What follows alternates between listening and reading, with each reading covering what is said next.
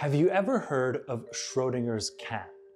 Well, Dr. Gerhard Kirchmair and his team at the University of Innsbruck in Austria just snuck a peek of it, kind of. In quantum mechanics, Schrödinger's cat is a thought experiment, where a cat in a closed box is both alive and dead at the same time.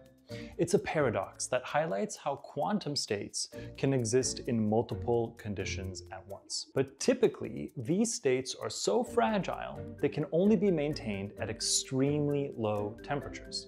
So if you want to build your own quantum computer at home, you'll need a room that's minus 273.15 degrees Celsius or 0 Kelvin.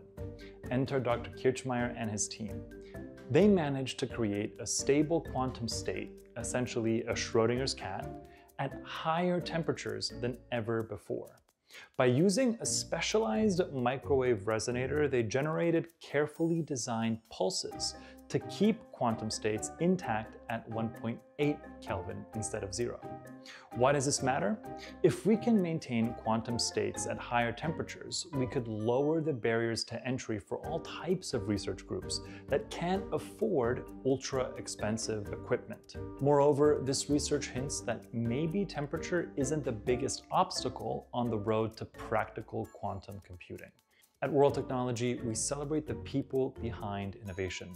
Congratulations to Dr. Kirchmair and his team for pushing the boundaries of quantum mechanics. I'm Marin, thanks for watching.